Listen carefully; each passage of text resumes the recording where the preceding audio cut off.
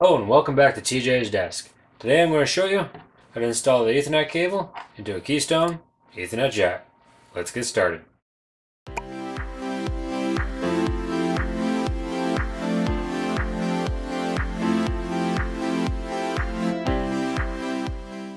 I'm going to be using the T568B pinout. My jack comes labeled with the B standard and the A standard. I'm only using the T568B pinout because that is my preference and everything I have currently uses it. To make your proper wiring connections, you're also going to need your punch down tool, or get very handy with the screwdriver. So the first thing you're going to do is identify which pinout you wish to use. I'm using the B. The only difference is the A and the B types, all they do is move your orange and green wires around. Your blue and your brown stay in the same pattern. So I take my Ethernet cable. I've already gotten rid of the sheathing and cut back the plastic core in the middle. Now I'm just going to follow my pattern, which is already labeled on my jack. Orange and then orange and white will be first for me, just because that's how I prefer to do so. Take my orange wire, and then my orange and white wire.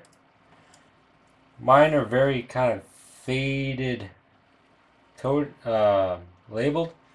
So this is mostly white with a little bit of brown, so it's kind of hard to see even when off camera. I'm going to take my punch down tool.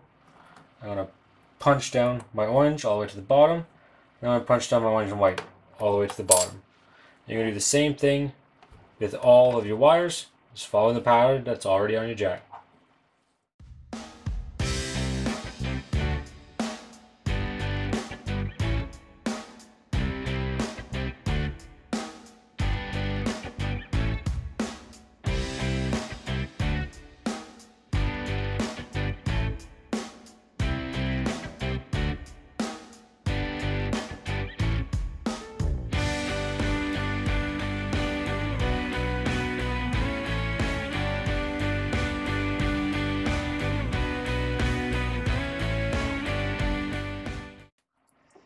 Confirm, blue, white, blue, brown, white, brown, orange, orange, white, green, and green, white.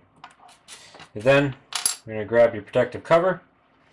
It has little bits in it that keep your wires retained while it's in the wall. These little edges here is going to make sure the wire doesn't come out of the little metal blades that are in there. I'm going to take them. One side is going to keep the Ethernet cable in place. The other side doesn't have that piece, so make sure you put it on correctly. Click them down. Now there's another one. If you do have the fancy tool, these tails will already be cut off for you. I just got the one that came with it. Grab some snips. You're just going to snip your ends off.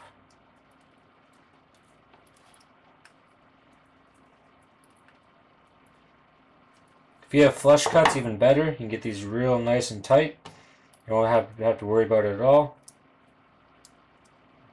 Mine, that's the best I'm going to get. So there you go. If you guys found this video helpful, feel free to go and hit that like button. If you'd like to see more of my videos, feel free to go over and hit that subscribe button.